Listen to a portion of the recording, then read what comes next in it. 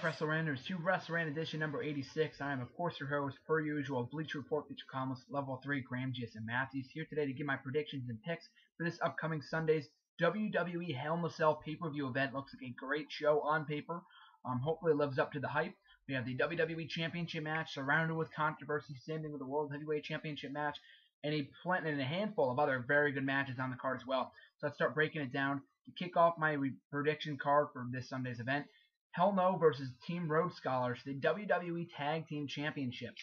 This match has been somewhat brewing for quite a while now.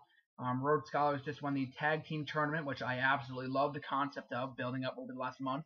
They just won the tournament this past Monday night by defeating Rey Mysterio and Sin Cara to crown the contendership for the WWE Tag Team titles at Hell in a Cell.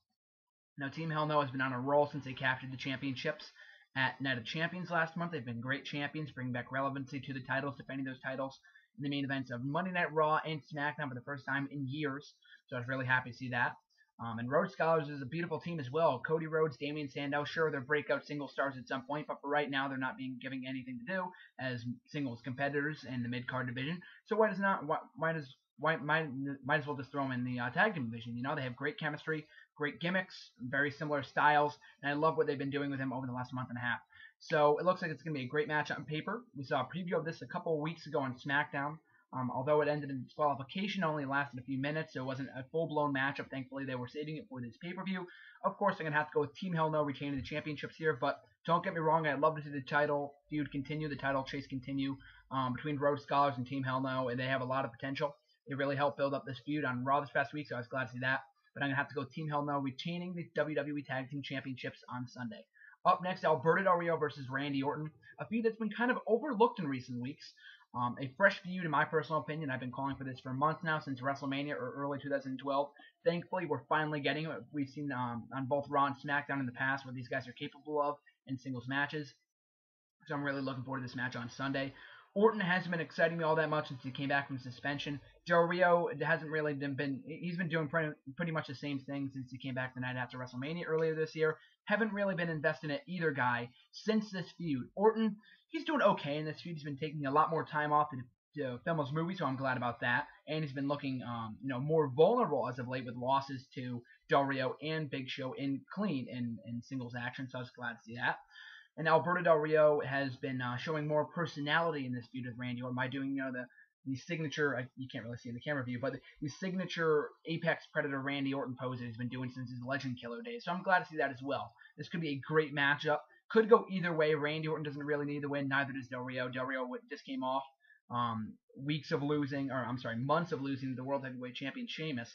So I would call for him to go for the victory here, but of course Randy Orton has been made to look weak against Del Rio, while Del Rio has been built up as an aggressive monster over the last month. Maybe not really more so a monster, but he's been looking more intense, more aggressive, more physical in recent weeks with victories over Brodus Clay, Zack Ryder, and many others on both Raw and SmackDown. So I'm glad with Del Rio's build-up. I'm happy with it. I'm satisfied with it. Orton, he could do better, but even still, he's doing pretty well in this feud as well. So I'm going to have to go with Randy Orton for the victory here after a great matchup. Up next, this match is going to be it's going to be announced on tonight's SmackDown, so free spoiler alert. It's a minor spoiler alert, so you're not being spoiled of all that much. I know I hate spoilers. I don't read SmackDown spoilers, but I did read accidentally that this match would be happening at the pay-per-view. But nonetheless, it's a triple threat match for the Divas Championship. Eva will be defending against both Layla and Caitlyn for the Divas Championship. Layla's a former Divas Champion. Caitlyn, not so much. Now, Caitlyn was supposed to get her shot at Night of Champions. However, she was attacked by person in a blonde wig, presumably to be Eve, obviously, only for Eve to replace her in her match against Layla. Eve won the Divas Championship, and they've had a feud going on in recent weeks. The best part about this feud was the cat fight that we saw backstage earlier on Monday night this past week on Raw, so that was awesome. So this feud has potential. At least it's a storyline. I know it's basic, it's simple, it's effective, it's predictable, but it's logical, and they at least are being given the storyline. That's all I got to say about this feud. Could be a great match. Both Eve and Layla are good workers. Caitlyn's been, being brought to good matches with both Layla and Eve. So I'm hoping that this feud does not disappoint, or this match doesn't disappoint. It very well could, but my expectations for this match aren't high. But Eve could very well retain the championship here, and I'm gonna have to go with Eve still your Divas champion, with Caitlyn moving into a feud with Eve in a singles competition, in a singles feud, obviously, excluding Layla, going into the Survivor Series pay-per-view in a couple more weeks. Now, in our semi-main events here, we have the Intercontinental Championship match between The Miz and Kofi Kingston. Now, as I've said in past videos, Miz versus Kofi Kingston is a great feud. I know we saw it back in 2009. I didn't really want to see it again personally, but nonetheless, they produce great matches, as seen by their match on main event last week with the Intercontinental Championship, which saw Kofi Kingston win his 4th Intercontinental Championship. Now, I think Miz, there's a possibility that he could win back the Intercontinental Championship here. If you recall, I've been making this analogy for days now, but if you recall back in April when Cody Rhodes was battling Big Show for the Intercontinental Championship, and after he lost the title at WrestleMania, he lost almost every single match that he competed in until from WrestleMania to the Extreme Rules pay-per-view, where he shockingly won back the Intercontinental Championship. They could do something similar to that with Miz. I mean, they had him being squashed by Ryback on Monday night. They had him lose to Kofi Kingston 2 or 3 times. They had him lose to Randy Orton last week on SmackDown. He's a great worker. They just botched Miz's return from Money in the Bank. He looked great. He had a great look, great mic skills, refreshed character. They gave him the Intercontinental Championship, which he very well deserved, to become a Triple Crown champion for the first time in his career. But they botched the run by having him lose almost every single non-title match he was involved in. So, with that being said, Kofi Kingston logically should go over here, and I'm going to have to go with Kofi Kingston, still your Intercontinental Champion, but I would love to see Miz regain the belt, since there's more challengers for him to challenge The Miz for the Intercontinental Championship rather than Kofi Kingston, but I know they're hell-bent on pushing Kofi Kingston as a single star at the moment, so I'm going to have to go with Kofi Kingston, still your Intercontinental Champion, after Sunday's Hell in a Cell pay-per-view event. Up next, now into our main event, the World Heavyweight Championship match. For the first time ever, Sheamus will battle the Big Show for the world title. Also, not inside Hell in a Cell, I'm sorry. There was a lot of speculation going on about that. I know when it was first announced, I thought it was going to be inside Hell in a Cell. The match, the World Heavyweight Championship match at the Hell in a Cell event in recent years has always been taking place inside Hell in a Cell. And I know the Hell in a Cell, the matches that take place inside it in recent years from 2009 on, don't really warrant the Hell in a Cell stipulation, except for the one at WrestleMania this past year, WrestleMania 28 between Triple H and Undertaker. That was understandable. But at the pay-per-view itself, a lot of these matches don't need the Hell in a Cell, and I can understand why. They're just random matches. Big Show versus Sheamus is a feud that just got started. Why would they need Hell in a Cell? Same with CM Punk and Ryback. I'll get to that in a few minutes. But even still, it's the first time ever match. It's fresh. I know people were complaining, myself included, about Del Rio getting multiple title shots. So at least we see someone fresh in the World Heavyweight Championship scene. Sheamus and Show, the feud hasn't been built up that well, actually. What the hell am I saying? Big Show has been made to look like a coward in recent weeks with the whole 45-second shit, and that very could well be building towards Big Show's ultimate title win at Hell in a Cell by beating Sheamus, presumably via dirty tactics, only for Dolph Ziggler to cash in and win the World Heavyweight Championship via Money in the Bank briefcase. Now, that is the most logical prediction. I've been making that for weeks. Everyone's making that prediction. And, of course, anything that's logical, WWE will botch. So, that being said, I don't think Big Show wins the World Heavyweight Championship here. I don't think they're going to make Sheamus lose his 200-plus day reign as World Champion to Big Show. So, they're probably going to have Sheamus go over here and retain the World Heavyweight Championship. Do I think Dolph Ziggler is going to walk out as World Heavyweight Champion? Probably not. Maybe he's going to attempt to cash in, but I don't think he's going to successfully do it. If he does, I'm going to mark the hell out. I love Dolph Ziggler. It's about damn time that he is a World Heavyweight Champion. But I don't see that happening this upcoming Monday night. This upcoming Sunday night at Hell in a Cell. So I'm going to have to go with Sheamus retaining here and Dolph Ziggler attempting to cash in Money in the Bank. Either he goes in and he gets attacked by Sheamus. It doesn't happen like we saw Money in the Bank. Or we have Sheamus retain the World Championship, only for Dolph Ziggler to come in, cash in, and lose with the internet subsequently exploding. And I wouldn't be too surprised if that happened. I will be extremely pissed, but I won't be surprised if that happens. Main event time. The birthday boy, WWE Champion CM Punk, and of course today is CM Punk's birthday, October 26, 2012. His 4th birthday, I believe. I think he was born in 1978. But happy birthday to the WWE Champion, Mr. Best in the World, CM Punk.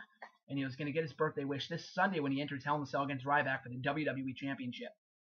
And of course, this is a match that everybody's talking about going into the event. Ryback hasn't been defeated since he came back the night after WrestleMania 28, or I should say the SmackDown after WrestleMania 28. CM Punk has been WWE Champion for 38 days, I want to say. I can't pinpoint it exactly, but it's been over 330 days that he's been WWE Champion since last year's Survivor Series event. He's been a great WWE Champion, regardless of what some have said. He's been a great heel in recent weeks, or recent months, I should say, since turning heel back around 1000. So this feud has potential. I think it's being a little rushed. I would have loved to see this at the TLC pay-per-view. Right now, not so much. Of course, I understand it's because John Cena's injury. He wasn't 100% when they made the match, so they had to put Ryback in instead. I understand that. Should Ryback become WWE champion here? Absolutely not, especially with Rock contending for the title at Royal Rumble. Of course, Ryback could very well lose it in the next night on Raw or the Survivor Series pay-per-view or TLC, but I think it's going to mess up the plans because, of course, I don't think they're going to give away Cena versus Rock at a Royal Rumble pay-per-view. More than likely, they will be going with Punk versus Rock. That makes the most sense at this point. So Punk has to be champion going into the event. As I read today in the report, I don't think it's going to be as meaningful if CM Punk would lose the championship along the way to Royal Rumble and then win it back only for Rock to take it from him. That wouldn't make much sense. I thought they were going to do something similar to that with Bobby Roode. Remember when he was going to go on that year-long World Heavyweight Championship run with James Storm and the feud with all that stuff? They cut it short, and I was glad Bobby Roode didn't regain the title. To do with James Storm, because that would have taken legitimacy away from the World Heavyweight Championship. So with that being said, I don't want CM Punk to lose here. I don't want Ryback to lose here. As most of you know, I've been a Skip Sheffield mark since his NXT days back in February 2010. So I am the biggest supporter for this guy. Ryan Reeves is a great dedicated worker. He's been in the industry for since 2004, I believe, way back than you would think. But even still, it looks like a good match. As I said in my Raw event review from this past week, they had a pretty good match in the Raw event that I attended, so I'm expecting a good match here. It's going to be Ryback's probably his longest match of his WWE career up to this point. So I'm really looking forward to this matchup. It has a variety of outcomes, and that's the whole controversy around this matchup. How is this matchup going to end? I can very well see Ryback winning the championship here, quite honestly. After the 2.4 rating that Raw got this past week, their lowest rating since 1997, the last 15 years, non-holiday episode that is. I could see them trying to change it up, trying to shock the world by having Ryback win the WWE Championship. And other than me, Vince McMahon is Ryback's biggest supporter, so I wouldn't be surprised if that happened. I will mark out either way. If Ryback wins, if Punk wins, I'm going to be marking out either way because I love both guys. Mr. Best in the World, CM Punk, I mean, he's been champion for almost 11 months now. I would love to see him surpass John Cena's reign from 2007. And that would have to mean that he would have to retain the championship up until, I think, December. So he'd have to retain it here tonight, or at Hell in a Cell, I should say, and at Survivor Series. So hopefully that happens as well. That's going to be awesome. But even still, I am really, really looking forward to this matchup. Who do I think is going to win? Are they going to have Brock Lesnar come back? Probably not, because if Brock Lesnar came back, then they'd have to have him on Raw, then they'd have to have him in Survivor Series, which I'd love to see, but that would mean that they'd have to take away dates from his contract, very limited dates going into the WrestleMania season, so I don't see that happening. They could do something similar to last year's Vengeance pay-per-view when they had their Mark Henry Big Show matchup, when they had the suplex through the ring and ended in no contest. Am I saying Ryback's going to suplex CM Punk through the ring and break the ring? Probably not. I'm not saying that at all. But I'm saying that they could do something similar to that, where maybe CM Punk or Ryback tosses or spears Punk through the cell. I mean, not to make comparisons to Goldberg or anything, but to make it to go to a no contest. But I think CM Punk will retain here one way or another, not with help of Brock Lesnar. I think that'd be fucking awesome if Brock Lesnar came back, but I just don't see it happening given his limited dates. So I'm going to have to go CM Punk still WWE Champion. If they break Ryback's streak, that'd be a huge mistake. If they break Punk's streak, huge mistake. They Ryback, see what I did there? Themselves into a corner with this matchup inside Hell in a Cell. So it's probably going to go to a no contest in some form or fashion. Of course, I expect John Cena to get involved some way, somehow, which I think is the best bet at this point, since he's going to be on the pre-show from what I believe, but other than that, he's not really confirmed the card, which I think is a mistake, as he's one of their biggest draws.